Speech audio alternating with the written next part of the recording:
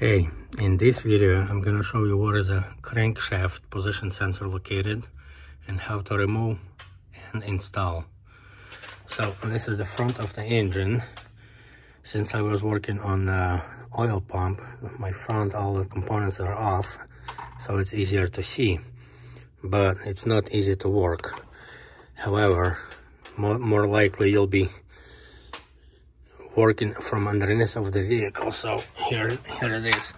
This is your AC compressor, and this is the crankshaft position sensor, located right behind the AC pulley, and there is a bolt holding the sensor. So in order to remove crankshaft sensor, you have to remove AC from the vehicle. Other way, bolts are too long and it's gonna hit the pulley of AC and you won't be able to remove it.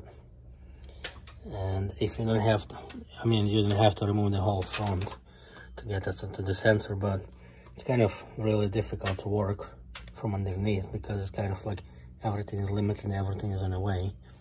But that's how you remove and install crankshaft sensor, crankshaft position sensor. So, and that's the sensor, and that's the plug right there.